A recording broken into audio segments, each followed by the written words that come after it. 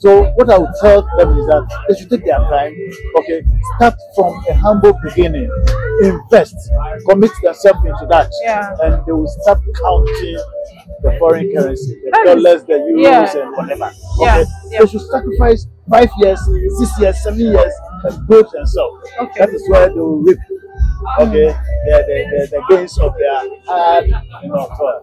So the youth, I am challenging them. Look, this business is good when you put yourself into it.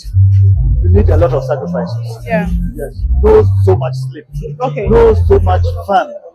Okay. So basically, you are telling us that, for example, if you are starting with an acre and you have gained a profit at the end of the harvest, it doesn't mean that you should go and then start chilling with the profit. Not at all. Reinvest. He mentioned that at least 5 or 6 years, and you start counting dollars, pounds, euros. Imagine me so far for counting dollars and euros. Oh my God!